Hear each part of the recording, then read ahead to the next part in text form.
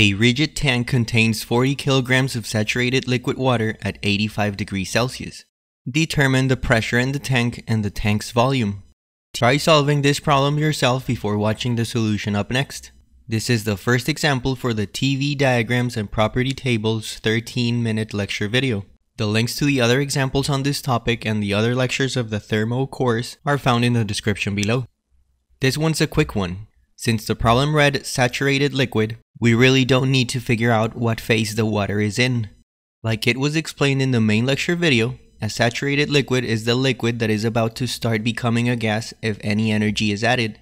This means that the pressure is the saturation pressure, and that to find the volume, we can use the given mass and write down the specific volume of a saturated liquid, or what is the same, Vf.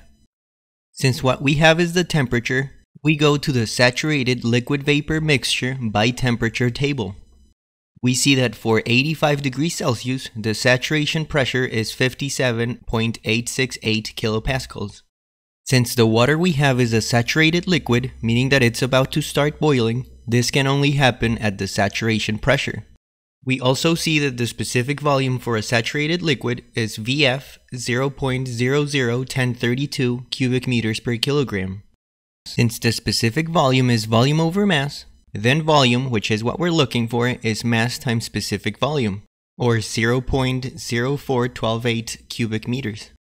If you want to check out the other more complex examples for this same topic, the main lecture video, or other lectures of the Thermo course and other engineering courses, make sure to check out the links in the description below.